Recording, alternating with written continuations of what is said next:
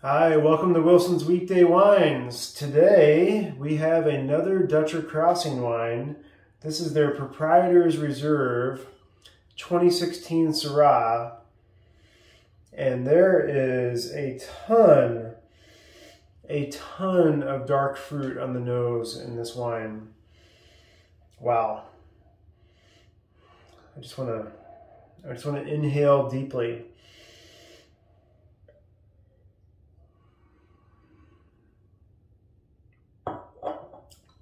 A bit dry for a Syrah.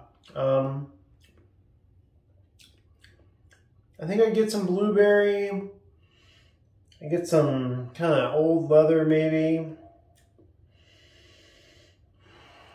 No spice really.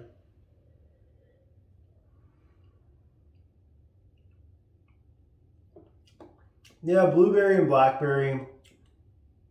But boy, really puckers the mouth. It's really dry for a Syrah from what I recall from other Syrahs. Still good, just not quite what I'm expecting. Long finish. Yeah, I'm a fan of this wine because the price point. This is a $34 a bottle retail wine. And with the discount, when I ordered this, I got it for $31. I mean, you could not get this in a wine shop for anything less than like 50 bucks. This kind of taste, complexity, body. I mean, look how dark that is. Good bottle of wine. I mean, I'd drink this again. I'd serve this to guests. I would definitely showcase this as one of the better bottles of wine to open with a night where you're entertaining. Yeah, I'd say this continues the Dutcher Crossing fan base that I have. Hopefully you've checked them out if you watched any of these videos. The 2016, a few years in the bottle, so maybe some complexity from that. But man, that nose, so full and rich. I love Syrahs too. So, I mean, this is my typical Rhone varietal favorite from the channel. If you watch the channel, you know that I really like Rhone varieties and Zins.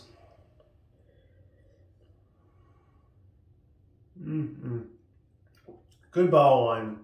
Now, if it were more expensive, I think I might hesitate and say, well, maybe it doesn't have the depth and complexity I'm looking for at that price point. But for 30 bucks, $31 with a discount, I would stock my cellar with this stuff and see how it is in a few years. So, Dutcher Crossing Proprietors Reserve Syrah 2016.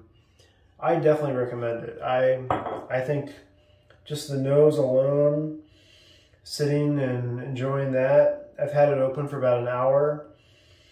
I think it's opened up a little bit. I wouldn't say it's that much different than it was when I first opened it, but yeah, I'm a fan, and I'm going to enjoy the rest of this. So with that, hope you are enjoying the channel and checking out a lot of Rhone varietals and some of the wineries that we profile that are in my wine club, and try to expand your horizons. And if you're a Rhone varietal fan, then hopefully I'm telling you some things you should try and you should check them out. So with that, cheers, see ya.